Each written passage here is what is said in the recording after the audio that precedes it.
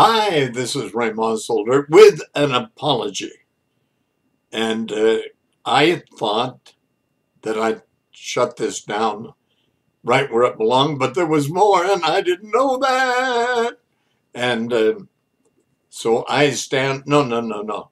I sit corrected. Let's pick the story back up. Last month, if only to resolve the matter in my own mind, I slipped surreptitiously through the town of Hyde River and once again climbed Saddle Horse. What I expected, I found. The cavern where the dragon had made its lair was blasted shut.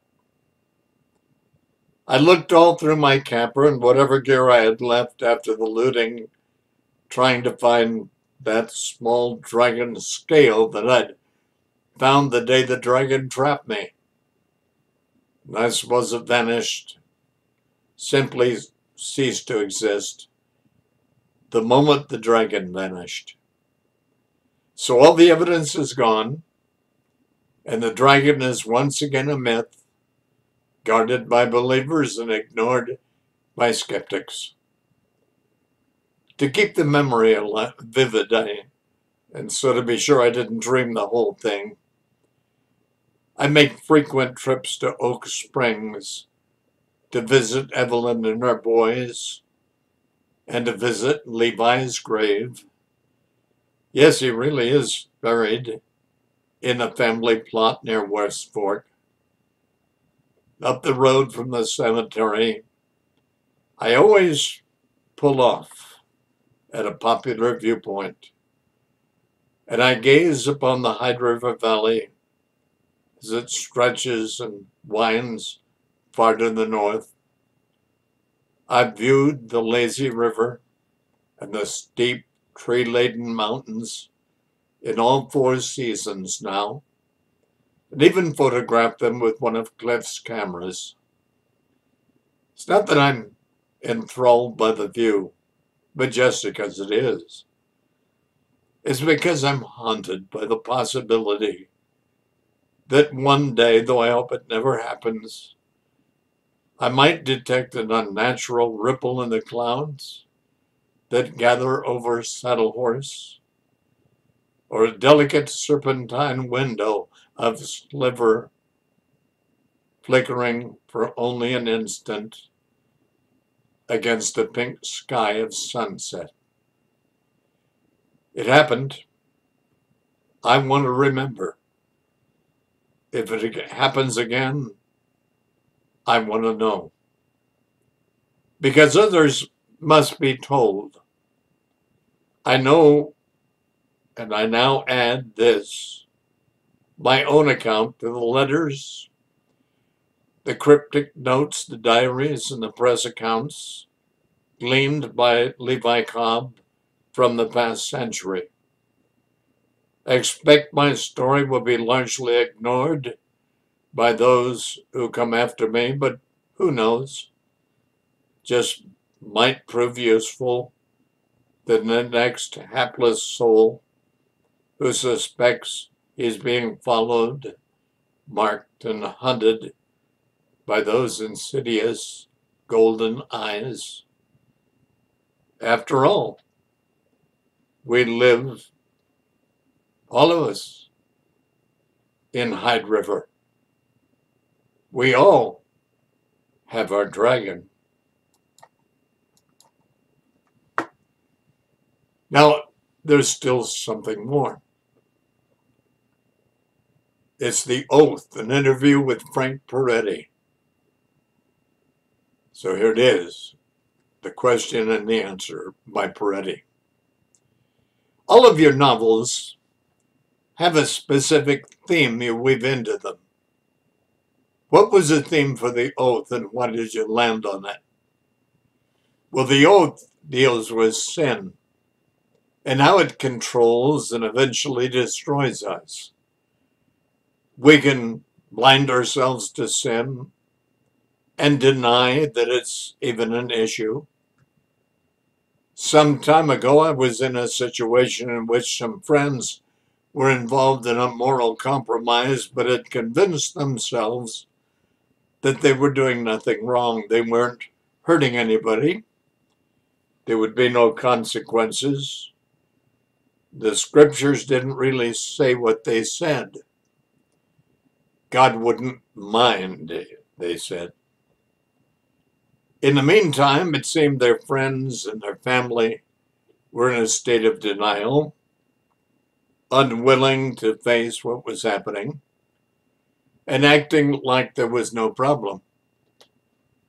It reminded me of a television commercial about alcoholism in which an elephant is rampaging through a house while the family members act totally unaware of its presence. The point was, loved ones can have an alcoholic in the home, but refuse to see it.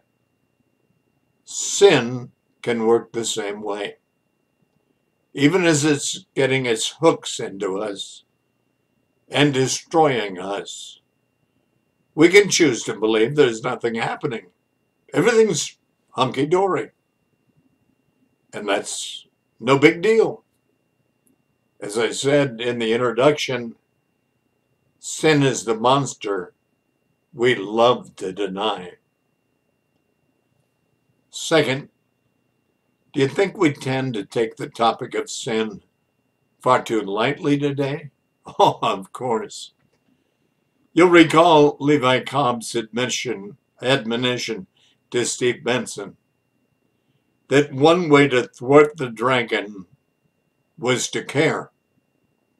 Before the victims of the dragon perished, they displayed a carefree, cavalier attitude toward their behavior and were oblivious to a black oozing mark that was so obvious to everybody else.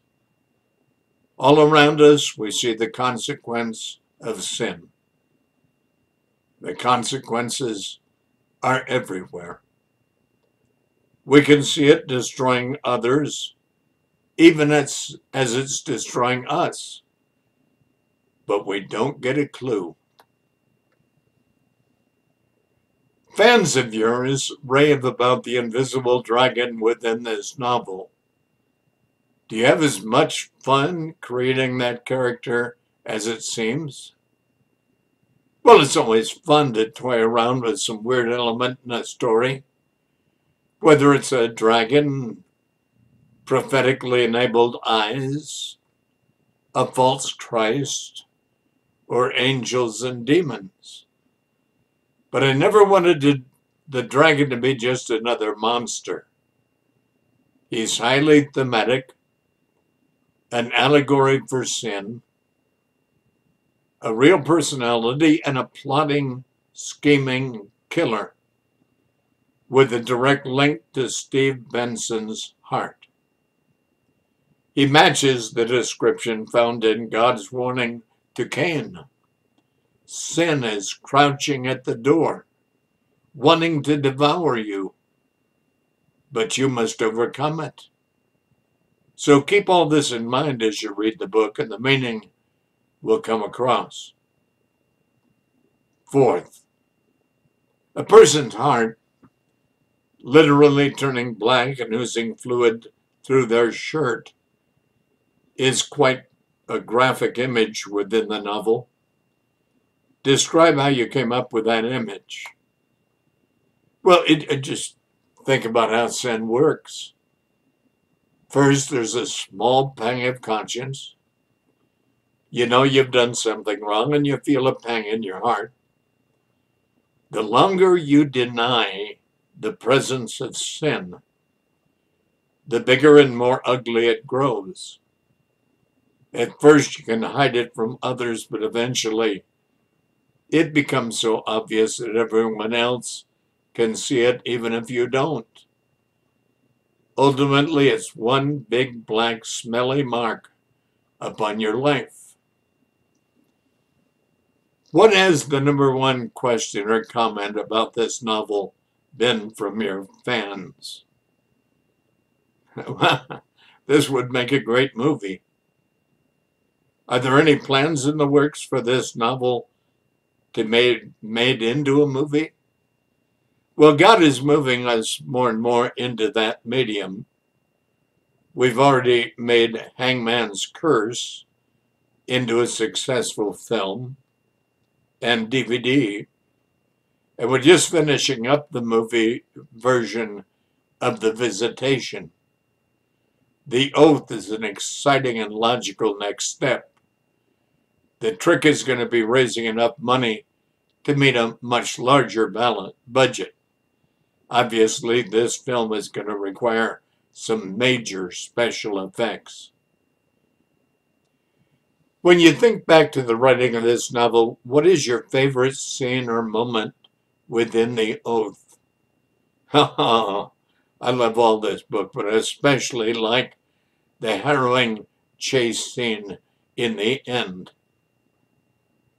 Well, you released the New York Times best-selling novel Monster recently. What's next? Well, a first for me, and that's co-authoring a novel. Ted Decker and I are doing a book together, a highly thematic thriller about a haunted house. It will be available in April of 2006. Wow. Wow, wow, wow. Now, I didn't know he was going to say that, but what's the next book I'm going to read now that the oath is over? Although they say the oath remains. The next book, because it's trick or treat time, I'm going to read that book, Monster. It'll be the next book instead of the oath when we get to this place in my readings. Don't miss it.